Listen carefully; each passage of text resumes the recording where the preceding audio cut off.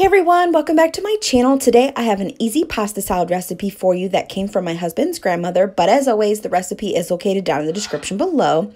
I have here chopped up already my white onion, tomato, the green and red bell pepper, cucumber, a bottle of the Wishbone Italian dressing, and a box of the garden rotini. I did go ahead and cook the noodles off camera as directed on the back of the box. We're going to toss that into a large bowl and top it with all those chopped veggies. Then we will be adding in that Italian dressing. I use about half the bottle first, mix it up really well, and then use the second half of the bottle on top of that. You will be using the entire bottle, but I do have a little side note. If you're going to wait a little bit, refrigerate this before you're serving it. I would save a little bit of that dressing just to freshen it up right before you put it on the table, but that's just my opinion. You could always add in pepperoni, black olives, or cheese. This is always a winner at the barbecues. I hope you guys have a great Memorial Day, and don't forget the deviled egg recipe. That is always a winner. Thank you so much for watching, and I'll see you guys in my next one.